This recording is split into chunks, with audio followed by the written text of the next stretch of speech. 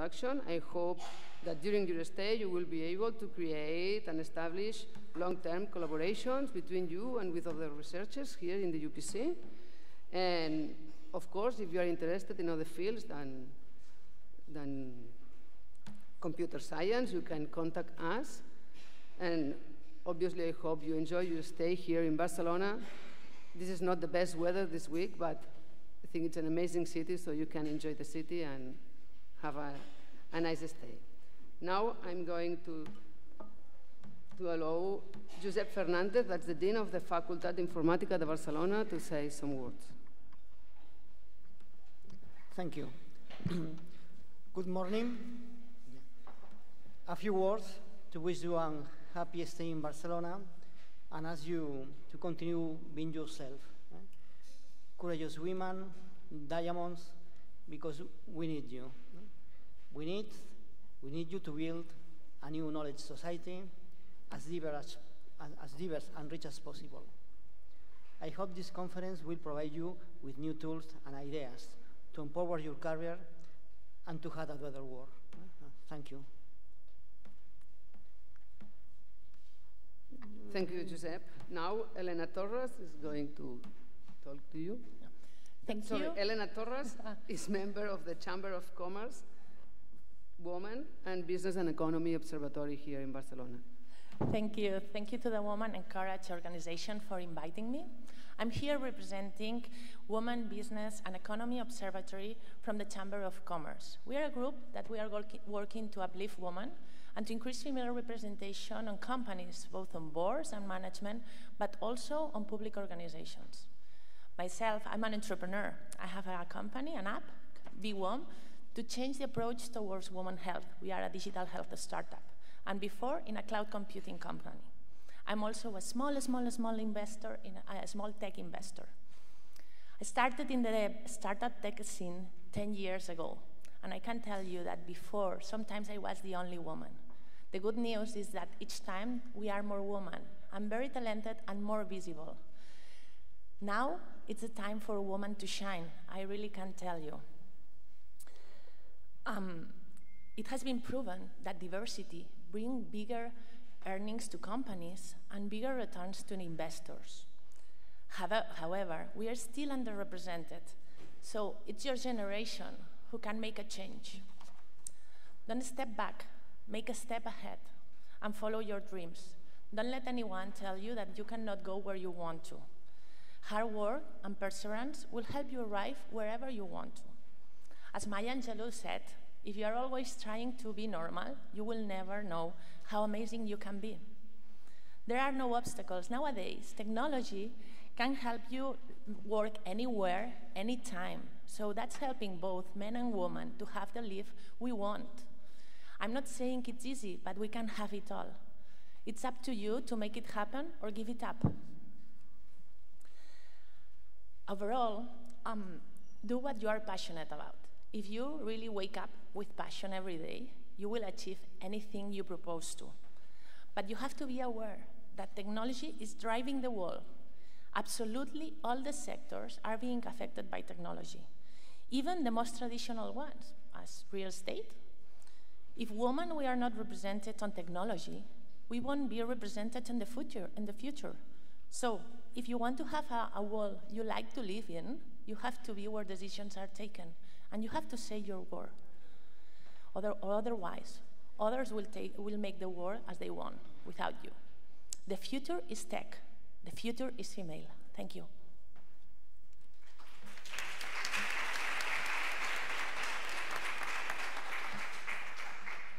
Thank you, Elena. Mireia Mata is the General Director of Equality at the Government of Catalonia. Good morning, and thank you for inviting us, and thank you for being here. We think that future is ours, and future is yours. When we talk about empower women, we are not just talking about show women doing something in a newspaper or in the TV. We are talking about power. Empowerment is get power, and the power in the future is tech. So we need that you women get this power. The power now is on politics, but is on technology, is on society. So we need that you get these powers. Future speaks tech language, just tech language. Don't speak this language today means just don't be present in nowadays, in the very next future. So we need you as young women representing not just women, but just justice, social sensibility, social imagination. And so we need that the future don't speak just a male language, but a female, a gender equality language on technologies, because technologies is just all in this future. I suppose you know that we Catalans, we are trying to get a new and best country, but overall we wish to have a new and best, very best world. And this new and very best world, it will be just possible with women participation, with women and men equality. So thank you for just be working about that.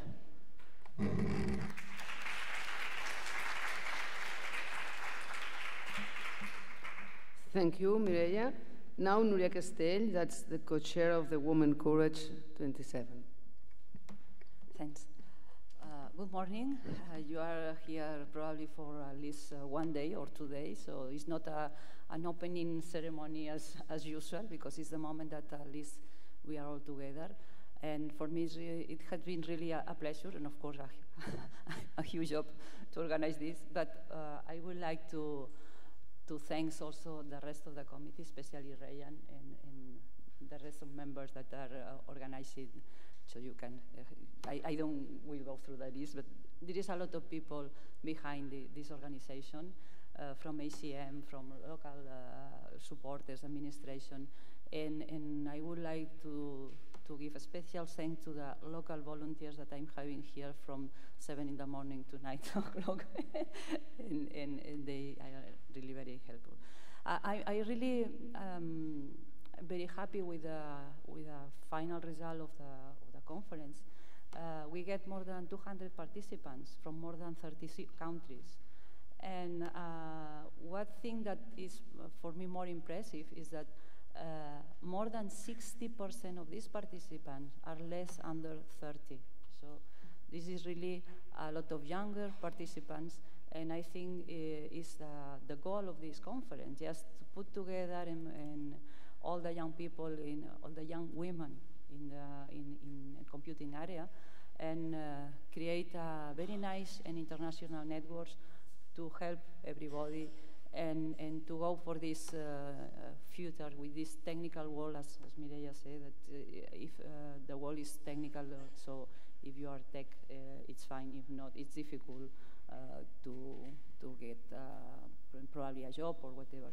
And anyway, I think it's important, and very important, the participation of the women in the future, so for the society. So the collaboration between men and women is really, really necessary to have a quality and good society. So just say that I'm happy with the event, and I hope that all of you enjoy the city and know something about the UPC, the university that you are spending some days here. And I hope you create really very nice connections these days that will be used in the future. And of course, you know now where we are, so we are here for anything you need. And just tell you that yesterday we were in a lot of local newspapers, and Catalan and Spanish newspapers, because this kind of concentration of tech women is not really very frequent. So it was a news that it was also mentioned in the local newspaper. So, well, I just say thanks to everybody for coming here, and of course for all the support that we have received. Thanks.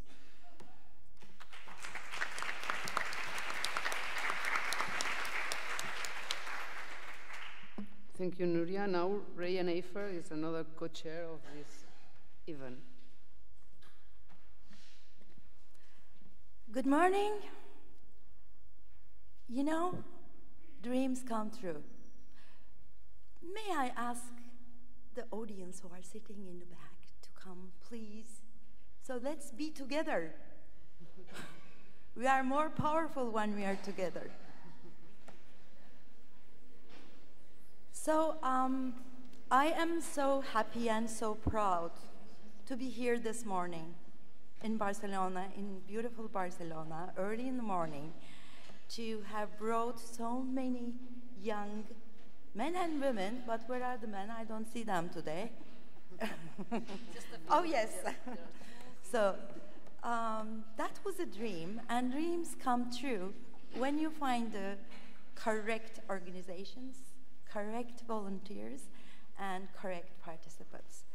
So when we established ACMW Europe in 2012, we didn't know what to do. There were issues.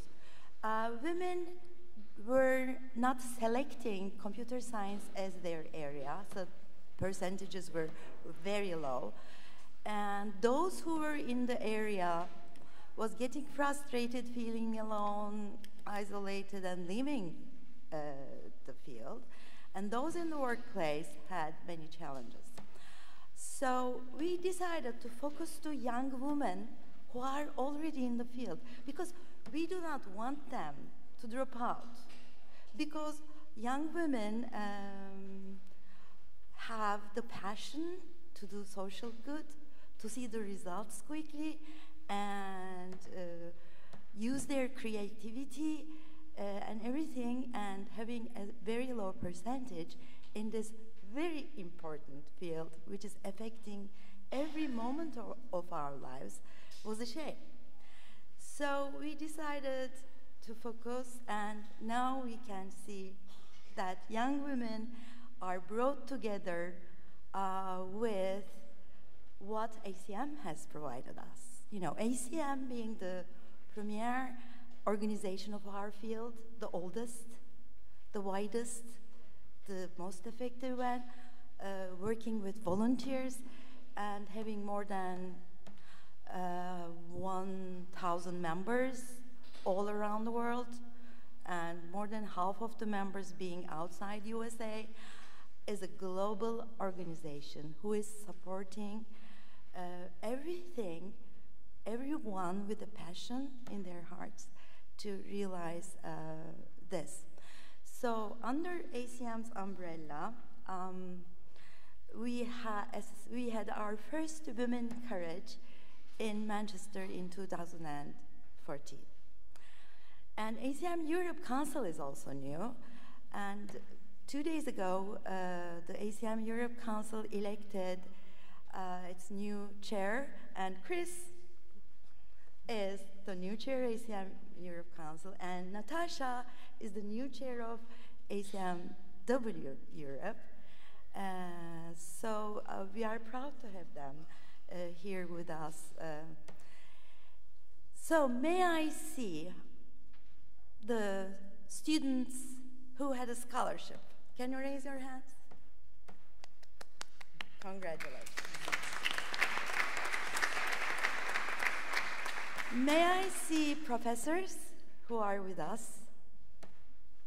Yes. Thank you for being with us. May I see industry people? Thank you. Thank you for being with us.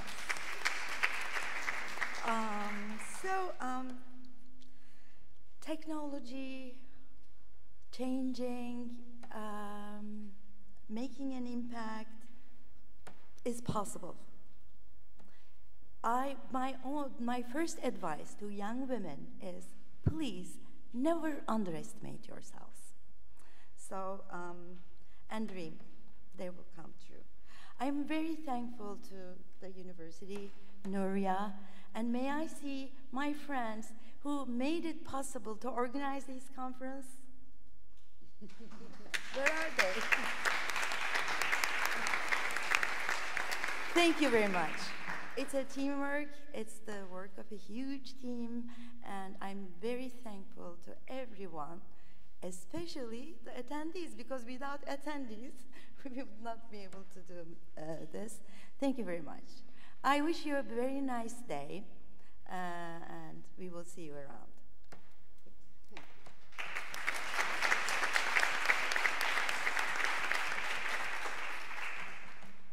Thank you, Ryan. Now, Jordi Puigneró, that's the Secretary of Telecommunications, Cybersecurity, and the Digital Society at the Government of Catalonia.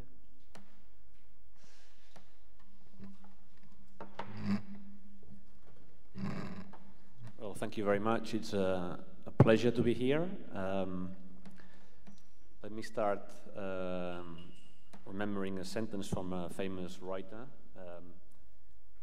He said that things happen now, and we understand them much later. Today, we understand how important were technologies like the steam engine or electricity for the Industrial Revolution, and that makes me think, and we understood them later, how important was the Industrial Revolution for our society and how it changed the world. We are now living in another revolution, which is the digital revolution, which means this revolution will change in the future, but has started already, will change the way we live, will change our economies, will change everything. And it is very important that women participate on this, in this revolution, in these changes, because we cannot do without 50% of the talent of our population. And this is why it is very important that women like you, young girls like you, have decided to be part of a career which will probably change the world in the near future. It's not that I'm saying that, but that's already happening. We are seeing nowadays how the digital economy is boosting our economies. We are seeing, for example, in the actual labor market, we're seeing where these type of occupations, type of careers, they practically don't have unemployment. So they are careers which you can for sure find a job. And also the jobs that are created in this new economy, they are usually much more paid.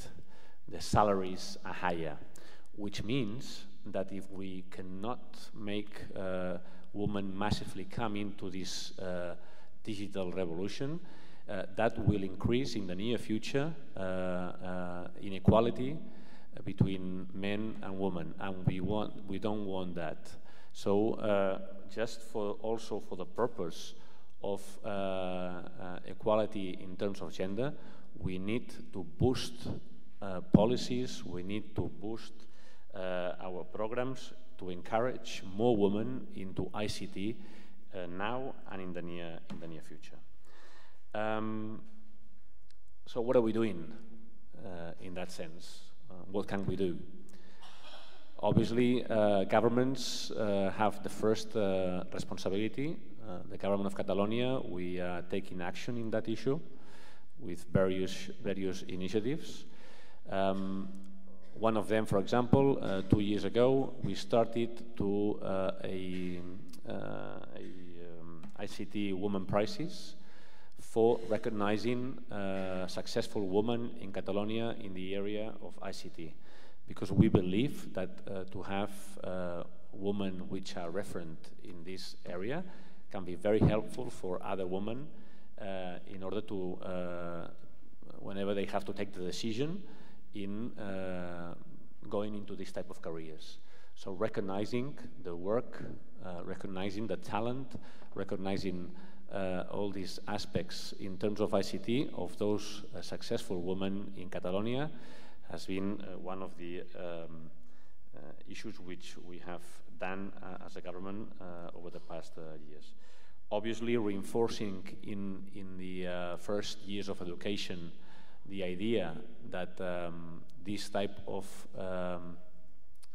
subjects like maths, ICT, engineering, the way we teach them at schools, so that more women, more girls encourage in taking a free decision to study these type of subjects is also something which we have started to work in, because obviously we need to start from very beginning. To end, just let me say that but governments can do a lot of things, but I truly believe that the best policy for promoting women in ICT, it's you. And just let me challenge you on that issue. You are the best policy for promoting ICT in women, because you can be a reference for them. Your good work can be a reference for more women. You can also encourage more girls in doing so. So you also have a responsibility in helping ICT, in helping our society, in having more women in this area. And just let me say, you probably know, the first computer scientist was a woman. She was called Ada Lovelace. Let's hope in the near future there will be more Ada Lovelace in our society, because that will mean that we will have more women helping us changing the world in the near future. Thank you.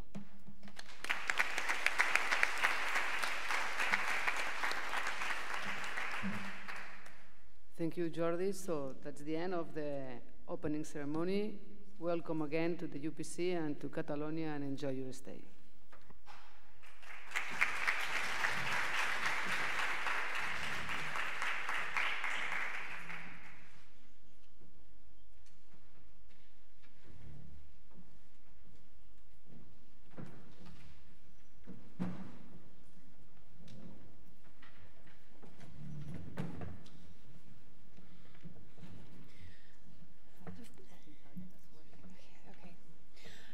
Thank you to the panel for a fantastically inspirational introduction to the day. I am absolutely delighted to introduce my dear friend Alison Kennedy for our next talk. Alison and I met in 2011 when I was a very naive ex-PhD student. I just finished my PhD, and I started working at Edinburgh Parallel Computing Centre, where Alison at that time was the Executive Director of Operations. I have to say, Alison was the most inspirational executive director you could ever imagine.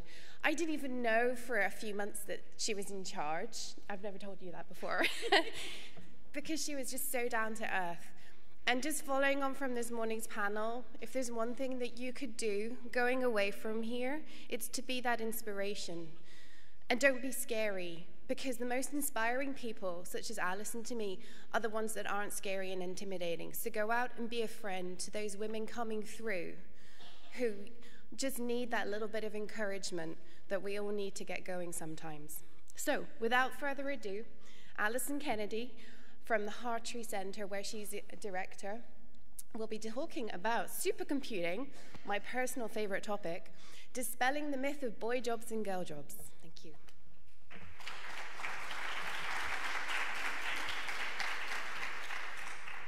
Thanks very much, Tony, and thank you to the organisers for inviting me. I'm really pleased to be here and to be able to talk to you. So, supercomputing is one of these areas of IT where it has this reputation for being really difficult, really technical. But we are here to dispel that, and I want to share some of the insights with you that I've developed over the years and try to convince you that it is a field that you should be interested in working in. So I got my idea for the title from something our new Prime Minister said. So For those of you who don't follow UK politics, Theresa May is only the second woman Prime Minister that the UK has had. So first one for 25 years, big excitement, oh, we have a woman in charge. The very first interview she gives, when she gets the traditional questions about, oh, you're a woman, how do you manage to balance home life and work life, she comes out and talks about boy jobs and girl jobs and how in her family they split things. So, you know, her husband takes out the rubbish and she organises the household stuff. And this, of course, created a huge storm in the UK under, you know, everyday sexism about how things in the UK were never going to change. Although we had women in different positions, if they persisted in telling the media that everything was exactly the same at home and they, you know, they were still women doing women's jobs, then that wasn't really going to take us forward. So one of the other things that I'm trying to tackle in my day-to-day job is supercomputing, as systems get bigger and bigger, are getting more and more complex to program and to produce projects. So instead of hiring experts who know everything about a particular area, what we need to be able to do is to build teams of people who work very closely together. Now, women are obviously tend to be better at working in teams. We've already heard how diversity is important, but one of the things I'm really keen to stop in teams is having women's roles and men's roles, that somebody thinks, oh, men are better at this, women are better at that. So if we're to have integrated teams, how do we do it in a sensible way so that everybody has an equal opportunity to choose the sorts of roles that they would like and not have it forced on them by cultural perceptions? So a little bit about me. I think like most women of my age in tech, I'm not conventional. So my undergraduate degree is in history, so I came into IT an indirect route. I managed to talk myself into a job in systems programming by convincing the recruiters that languages and computer languages were exactly the same. If you could do one, you could do the other. And nobody knew enough to contradict me. It's not quite true, but it's more or less true. I worked through a number of roles in industry. I then went to work in academia in high-performance computing, quite by accident, but I don't really have time to go into that today. So now I'm the director of a national lab in the UK, which is particularly looking at working with industry, using high-performance computing and high-performance data analytics. So it's working at the forefront. We're beginning to increase the number of women working there, but unsurprisingly, we work with big industry, and there's no women who are in charge of computing in the UK in big industry as far as I can see. So although we can increase our diversity, it really needs to be across the whole of the UK. So whether you're working in academia, in industry, it's important for you to get on in your careers and help to change attitudes. So I was going to do a very quick introduction to supercomputing because I know everybody here won't necessarily know about it. So like many other areas of computing, supercomputing came about because there are things that we'd like to test out that we can't necessarily do through experiment or theory. So it's things like global warming, where perhaps the timescales are so long that you can't just sit back and wait and see what's going to happen. Investigating things like very small atoms and molecules, and things like fusion. So in order to tackle some of these challenges, we've been working on designing larger and larger supercomputers. So the supercomputers, obviously, as I say, are getting bigger. The definition of a supercomputer is changing every year, but typically it's a computer with a significantly higher level of computational performance than a general purpose computer. And this is generally measured in floating point operations per second. So the aim of a lot of the research now is to develop an exaflop computer. So this is a pipe dream. The biggest ones we have at the moment are about 100, I think it's about 130 petaflops. So along with Barcelona Supercomputing Centre, my centre is a partner in a project which has just been funded by the EC, and we are trying to develop a prototype that's about 400 petaflops.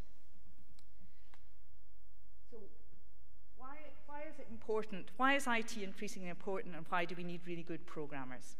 Well, in order for supercomputing to work, we have to be able to take our problems and split them into different parts that can be run on different processors on these really big computers.